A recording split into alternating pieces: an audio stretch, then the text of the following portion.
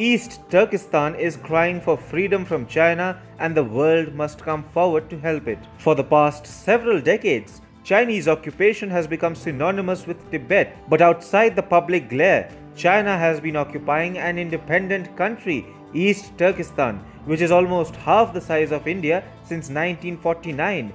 China administers the region as Xinjiang province and has been quelling all forms of dissent and separatist movements to re-establish an independent East Turkestan. But now, East Turkestan is crying for freedom and reaching out to the world, including India. Prime Minister Salih Huayr of the East Turkestan government in exile in the US even greeted India on her 74th Independence Day. Huayr urged Indians to cherish, defend and honor independence while elaborating how the people of East Turkestan have understood the significance of independence in all these years of occupation. According to ANI, Salih said that decades of Chinese occupation and genocide has taught East Turkestan that without independence, there is no way to guarantee or ensure even our most basic human rights. Prime Minister of Turkestan government in exile added, "Many people might ask why independence is so important.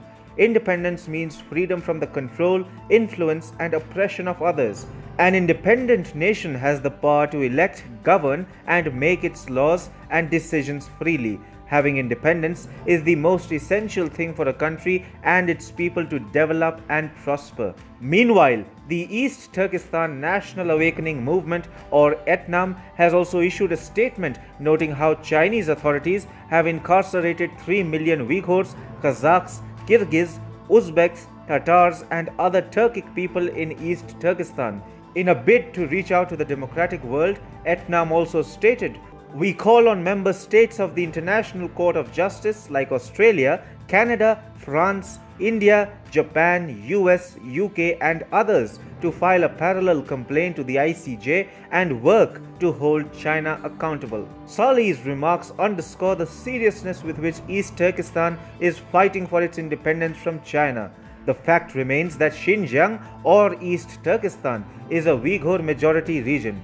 Uyghurs themselves are ethnically, linguistically and culturally Turkic Muslims and therefore diverse from the Han Chinese, the dominant race in the rest of China. East Turkestan fell into Chinese occupation only in the 18th century when the Qing dynasty of the Manchu Empire annexed it.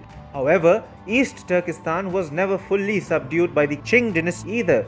In fact, Xinjiang was briefly declared as an independent East Turkestan state but was invaded by Communist China in 1949.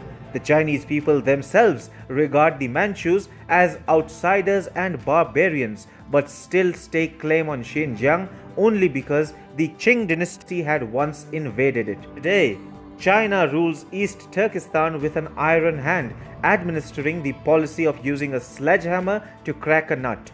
China interprets the legitimate Uyghurs' demands of an independent East Turkestan as terrorism and has destroyed all mosques and religious sites in the region. Chinese excesses have picked up after the July 2009 Urumqi riots following the murder of 2 Uyghurs in southern China and police brutalities within Xinjiang that cracked down on peaceful demonstrators.